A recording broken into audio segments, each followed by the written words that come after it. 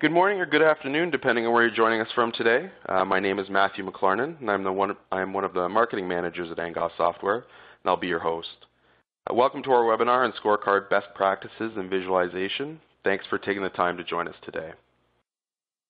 Before we dig in, I just want to run down what we'll be going over in the next 30 minutes. I'm going to take a quick moment to introduce our speaker today, Dr. Mamdouh Refaat. Dr. Refaat will then take us through a brief introduction or refresher on scorecards. Applying the CRISP methodology for scorecard development, followed by best practices around the development process. We will then dive into what visualization, monitoring, and controlling means for scorecards.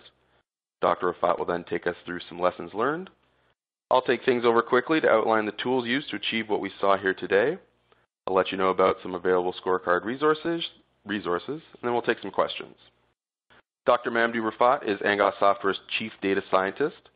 He is a recognized predictive analytics expert and published author with over 20 years of experience and has worked with Fortune 500 companies around the world. With his experience and high demand, I can tell you that Dr. Refaat's schedule is quite full, so it is a real treat to have him with us. Thank you, Dr. Refaat, for taking the time to join us today. The floor is yours. Thanks, Matt. Hello, everyone. So today we're talking about credit scorecards. So there are two types of credit scorecards, what's known as application scorecards and behavior scorecards. Application scorecards, as the name implies, are developed to estimate the credit of good or bad or intermediate of new applications to a credit product, whether that product is a credit card, a loan, or any other goods or services provided on credit.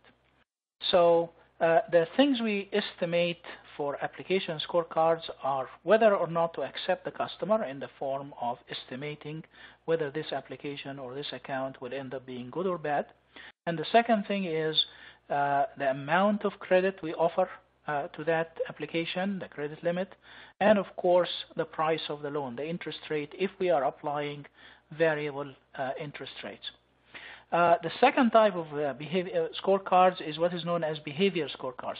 Behavior scorecards are built and developed in the case where we already accepted certain clients and they already have some a credit product and they are doing transactions.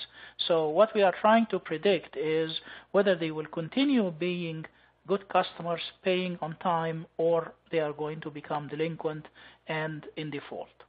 There is a second application of behavior scorecards in the case of collections, where we have already determined that all the customers in that collections book have been in late payment. They are in default already, usually more than 90 days or 120 days, and then we start determining which one of these customers will actually pay back or not.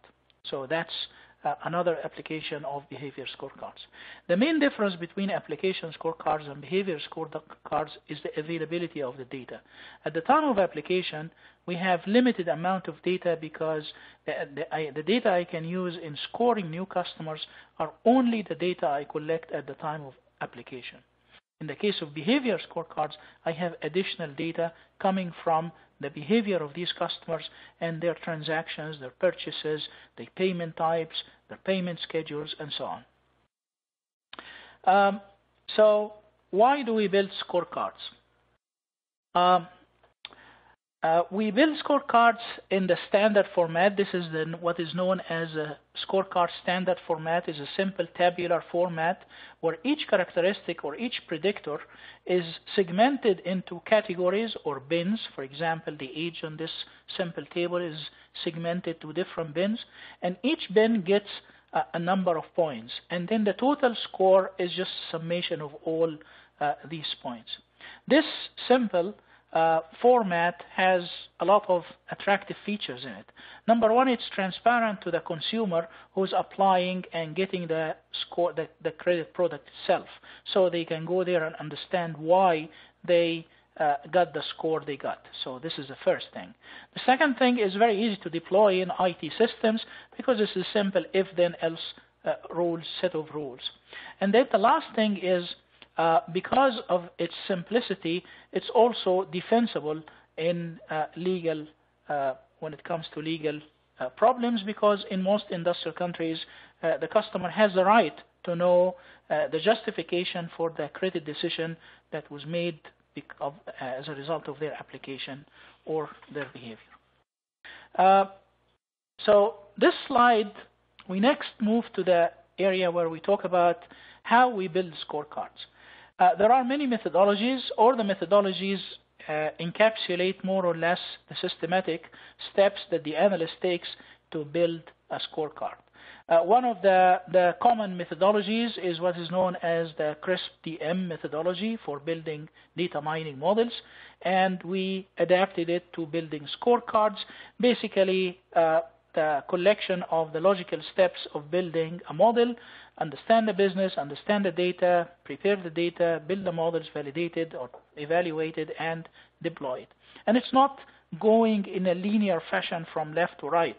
It's actually an iterative process of continuously understanding the data, defining the business problem, preparing the data, exploring it, and modeling it, and so on. So it's an iterative process with many connections as needed. There are a couple of additional steps in the case of building scorecards added to the standard CRISP methodology, and that is the binning of continuous variables and building weight of evidence transformations.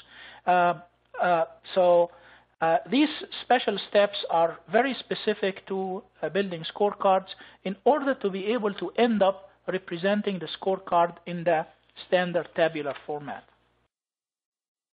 The next slide, we talk briefly about data preparation. Data preparation and data exploration are actually the most two important steps in building any model, including scorecards. When we talk about data preparation, meaning I'm going to collect data from different sources, operational sources, external bureau scores, all the application data, all the behavior data in case of behavior scorecards. And then the most three important steps is, number one, cleaning the data from inconsistencies, for example, outliers or wrong values or wrong interpreted values. The second thing is creating the dependent variable or the default indicator based on a definition of default. In most cases, we usually use 90 days default or 60 days default, meaning the customer was late more than 60 days or 90 days beyond the due date. And then the third important factor or step in building in the data preparation process is the creation of the weight of evidence transformations, and that requires the reduction of the cardinality of nominal and categorical and continuous variables. So the output of the data preparation, it was known as the mining view or a development view, where we have the dependent variable, in most cases good or bad. Sometimes we allow good and bad and intermediate, but it's easier to deal only with good and bad. And then each record represents one customer, and all the characteristics of that customer or that account are in the form of columns, rolled up in the form of columns for that record. Integrated with the step of data preparation, we do what is known as EDA, exploratory data analysis, also known as data profiling. We want to understand the data and understand what transformations should I do on the data to improve the predictiveness of the variables I have. This is the whole purpose of it. I want to make sure that I don't have any errors or inconsistencies or outliers that would shift or distort the behavior of the scorecard, and in the same time prepare the data to extract the maximum predictiveness out of it. So the EDA together with the data preparation can sometimes take most of the time, like up to 80% maybe sometimes, of the entire project time. One of the steps of the data profiling or EDA, or one of the features in it, is that as much as possible I should use visualization in order to be able to see quickly the patterns. Of course, I use a lot of statistics and cross-tabulations and one-way frequency tables and correlation analysis and so on, but visualization usually helps me a lot. The use of different charts, simple pie charts or histograms or just line charts showing frequency distributions usually reveal a lot of the hidden patterns within the data that will help me quickly find problems in the data and increase the predictive power of the variables I have. Then the next step, which is very special to the building of credit scorecards in the tabular format, is the weight of evidence transformations. The weight of evidence transformation is a very special format, very special mathematical transformations that I apply it to bind continuous variables and on grouped categorical variables or nominal variables. And in that case, I achieve several things. The first thing is that all variables now will be represented as numbers. The outcome of weight of evidence transformations is a numeric value. And the second thing is that numeric value represents the odds of bad to good or good to bad. It's up to me to set it up. We usually make it the bad to good, the odds of the account going in default. So that if I have one variable only in the model and I build the logistic regression model using only that variable after transforming it in the form of weight of evidence, the parameter of that logistic regression will be exactly 1. This is one of the best way to check quickly whether I did the weight of evidence transformations correctly or not. A second desirable feature of the weight of evidence transformation, on the screen here we see two distributions. The curve in the blue represents the weight of evidence for that variable. And some of the continuous variables, the weight of evidence distribution is not monotonic. Monotonic means it's going only in one direction, either continuously increasing or continuously decreasing. In this case, it goes up and then goes down a little bit. That will result in a scorecard points for that variable, for the different points, increasing and then decreasing again. And that may not be considered a consistent use of that variable. Therefore, one of the good ways of building scorecards or good practices of building a scorecard is to make sure that the weight of evidence transformations, especially for continuous variables, are all monotonic, like what we see here on the right-hand side. And software tools that apply optimization methods are especially useful in that case. The next step in the process is to actually build a model. Scorecards today are usually built using logistic regression that will lead to this standard tabular format. And logistic regression plays a central role in the development of scorecards because, as I said, there is a very generic or important relationship between logistic regression and weight of evidence transformations. While we are building logistic regression models, we usually start with more variables, more predictors than we actually need in the model. So we start with a large number of variables, and we can either apply some of the methods to select the most predictive variables from them before I build the logistic regression, or I let logistic regression filter these variables and find the most predictive variables. One of the most commonly used methods in that during the building the logistic regression model is a stepwise selection of the variables. While I am doing that, I can also specify what kind of level of confidence I apply, or known as a p-value, when I select these variables that go in and out of the model. And some of the best practices tell us that if I'm building a model just to explore what should be in that model and what should not, usually we use a p-value of 0.15. If I'm building a model that will explain the behavior of certain variables, I use a p-value of 0.1. And then if I want to build a model to actually do some predictions, then I have to be more strict with the confidence level, and I have to have a p-value of 0.05. And whilst logistic regression using stepwise selection is automatically finding the best set of variables in the model, I can sometimes force specific variables or certain variables to be in the model, even if they are not as predictive as the other variables.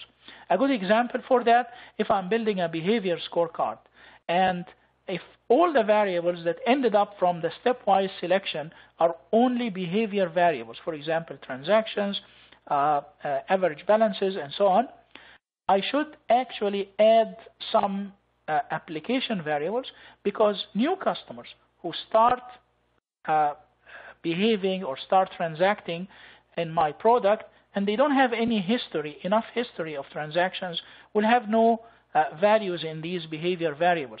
So they will get no score. So the best way to force the scorecard to be general to all kinds of customers, whether they are new customers or old customers, is to use variables that have legitimate values for all the customers. And these variables are usually related to the application process. Then once I build the model, I have to actually make sure that the model is tested against the validation data set, and sometimes called holdout sample, and maybe also tested against another third sample test data set. And while I'm doing that, I am doing that using statistics and also using evaluation curves. The most commonly used curves are 4 curves: the lift chart, the cumulative lift chart, the KS chart, and the ROC chart. The importance of the ROC chart, or the receiver operating characteristics chart, is that the area under that curve is the best estimate for the C statistic. And it's the most objective measure known today, one of the very well documented to be objective in evaluating the power of the model. And there is an industry value, accepted value of 0.75 for behavior scorecards.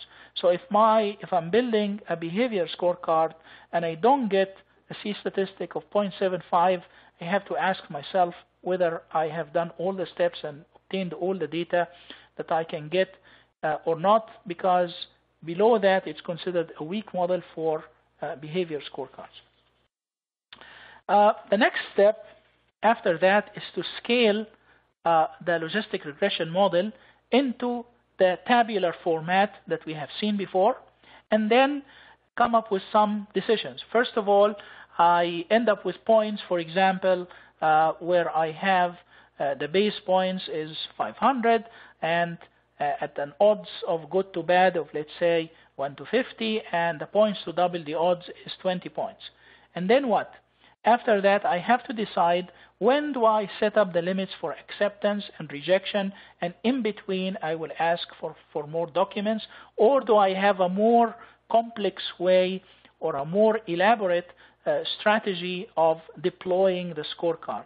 One of the best ways to come up with a good strategy of applying scorecards or deploying them, not only have simple cutoffs, but also have cutoffs and ranges, and also integrate into that key performance indicators. For example, even when a customer gets a low score, but if this customer is going to be profitable, or this customer is going to be loyal, so it's going to be high risk but high return, so maybe I accept them with special condition, for example, lower credit limit. So I have to take into account in the deployment strategy more than just the score. I have to take other key performance indicators, and one of the most useful tools in that is what is known as a strategy tree, which we have an image of it on the right hand side. Once I have built the scorecard and came up with a good way of deploying it in the form of a strategy, then usually we use a lot of visualization in the form of dashboards and a lot of charts in order to explain the behavior of that scorecard to other consumers of the score. For example, here we have a variety of examples of visualization. For example, the top bar chart or histogram represents the distribution of the scorecard points in the different ranges. The bubble charts represent some categorical variables where each bubble color represents a category, and the size of the of the bubble itself represents either the average score points or another variable within the data set. At the bottom, some distribution of bar charts or histograms for some variables.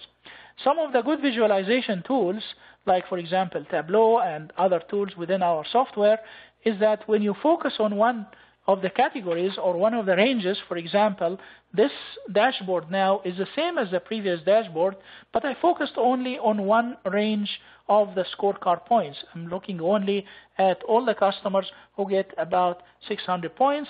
Then these are the distributions of the other variables for them.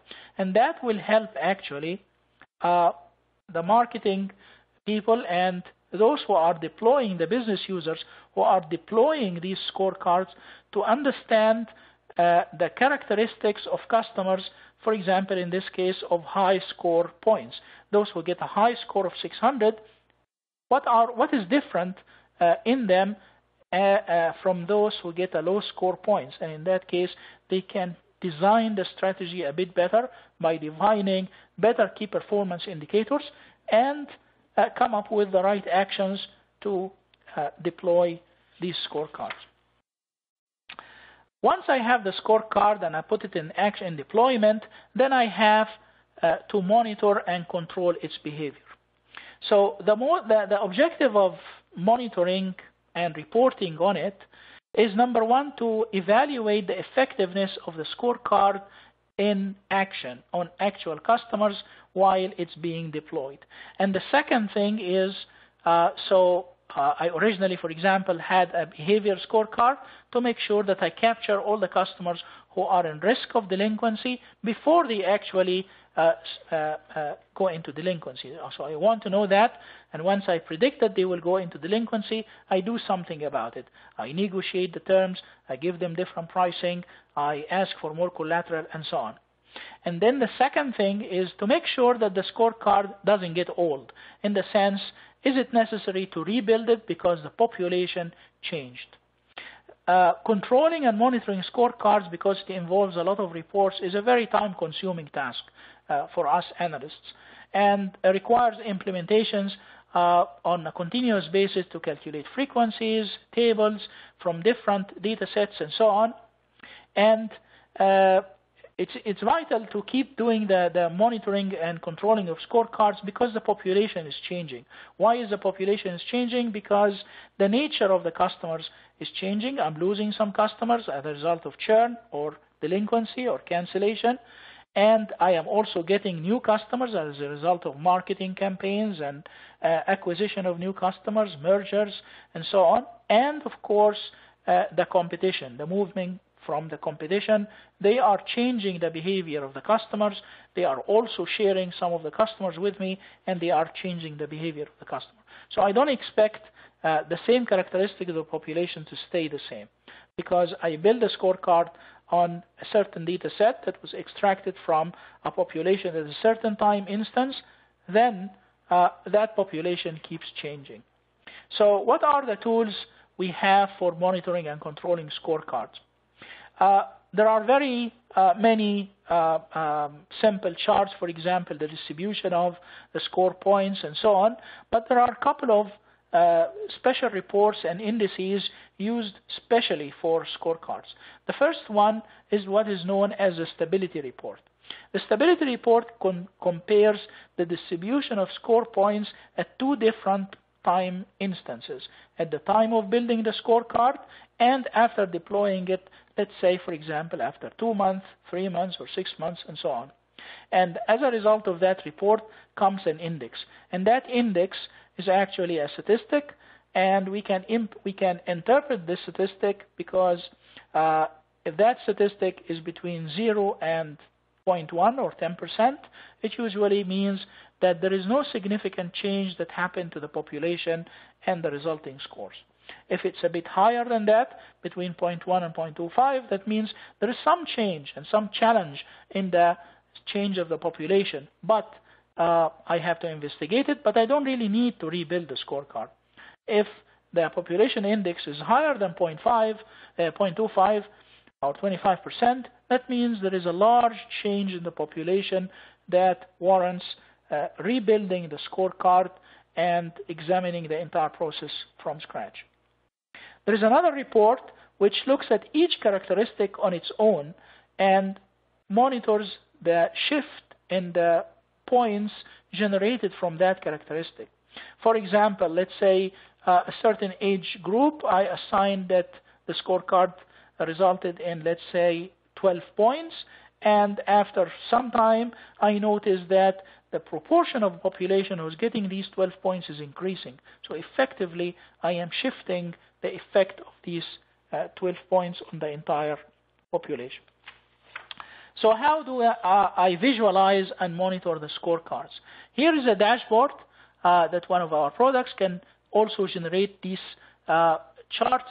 And in it, for example, we see here all the charts that were used in the assessment of the scorecard at the time of building it, like the ROC chart, the lift chart, and then the resulting statistics, for example, the Gini statistic or the AUC statistic.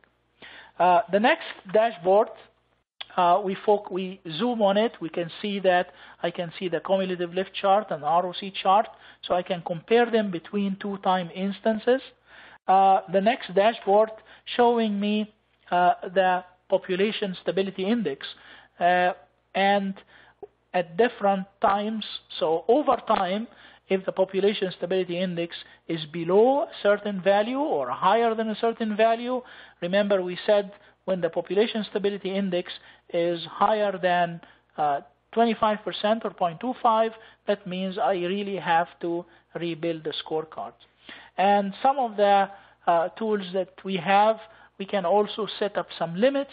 So automatically I get warnings and I get alerts when these values increase. The same for the population characteristics and the points assigned to them. Finally, the final report I'm going to show you is the detailed report that some of our tools generate, that I can compare the distribution of the points that come out from the scorecard automatically for different ranges. And all these ranges are customizable, and I can look at them. And this is the basis actually for calculating the population stability index. So in conclusion, I just reviewed with you today the CRISP methodology and how we applied it to scorecards, and went quickly through the best practices of building scorecards, and we explored some of the tools and methods for monitoring and visualizing the outcome of scorecards. I turn it to Matt now. Thank you, Dr. Refaat, for a lot of great information there. We're going to get to questions in just a minute, but before we do, I'd like to highlight a few items. We saw the output of Angos Knowledge Studio as Dr. Refaat discussed the development process. Knowledge Studio has all the tools you need to build and deploy scorecards, including weight of evidence optimization and model evaluation. Our integration with Tableau gave us those two dashboard views. And it's our brand new Knowledge Manager tool that gives you the ability to easily monitor and control your scorecards, ensuring that they're constantly performing at 100%. If you're saying to yourself, this is great, but we just don't have the in-house knowledge or resources, we've got you covered there too with our professional services, training, and consulting that can get you up and running. We have some resources lined up to help you with your scorecard journey. You can access them in the resource list in the console. The first is a 3-part video series that takes you through the 8 steps of developing a scorecard. And the second is our Build Better Scorecards Faster ebook that dives deeper into how scorecards and predictive analytics play together. For those ready to implement, we're just about to release a brand new white paper on creating scorecards with Knowledge Studio. Even if you aren't currently using Knowledge Studio, the first section of this paper still offers some great insight, so I encourage you to take a look. Attendees today will get to see it first, so keep an eye out for that in your inboxes. We're coming right up to the 30-minute mark, so I just have one question that we're going to do. I've seen it come up a couple of times. The ones that we didn't get to, we will address directly. We'll get in touch and be able to answer your questions. So, Dr. Refaat, can you tell me what optimization means for scorecards? Yeah, I mean, like there are a couple of optimization we use within the scorecard. The first one is the optimization of the weight of evidence, and we can do that on two levels. One level is make sure that it's monotonic. The second level to make sure that it doesn't have any null values, any pure segments. And the third thing is we can also optimize the outcome of scorecards by combining several scorecards using our optimization tool to build, for example, what is the best credit strategy for each customer. What loans do I give them? What credit limits do I give them? What is the pricing for them using mathematical optimization, not only during the building the scorecards, but also at the deployment level. And that product is called Inside Optimizer. Excellent, thank you. And as I said, to anybody's, we did have some questions we couldn't get to today, so we will reach out directly and get those answered for you. I really hope I lived up to the promise of an insightful 30 minutes. My thanks once again to Dr. Refaat, as well as everybody who took the time to join us today. And if you're looking for any further information on scorecards or have any other questions, you can email us at info@angos.com or call us toll-free at 1-888-687-8838. Thank you again for your time, and have a good day.